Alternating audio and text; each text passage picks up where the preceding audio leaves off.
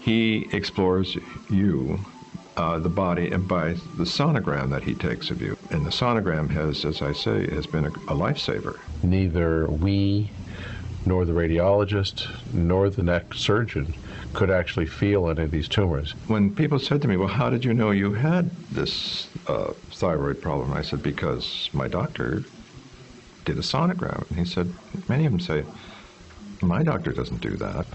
And being able to port this technology in a usable and friendly way is a tremendous advance.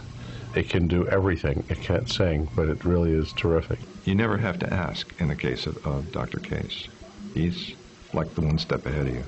I think it's a wonderful time to be involved in this, and I trust that as time goes on, more of the imaging technology will move into the general practice of medicine and make it a keener diagnostic place than it has been in the past.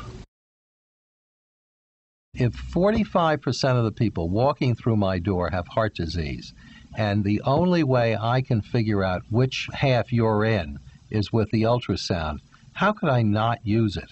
He picked up what he thought was a real problem in my carotid artery. And with the Sonosite, you can see the liver, you can see the kidneys. Are there cysts? Are there gallstones? Is there a kidney stone? And the current iteration is absolutely spectacular. And it's fast, it's painless to the patient.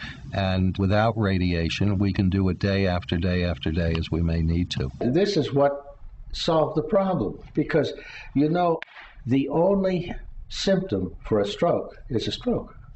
I cannot understand why others haven't leapt to it. He may have saved my life. Probably he did. And as a result, I owe him a great debt of gratitude.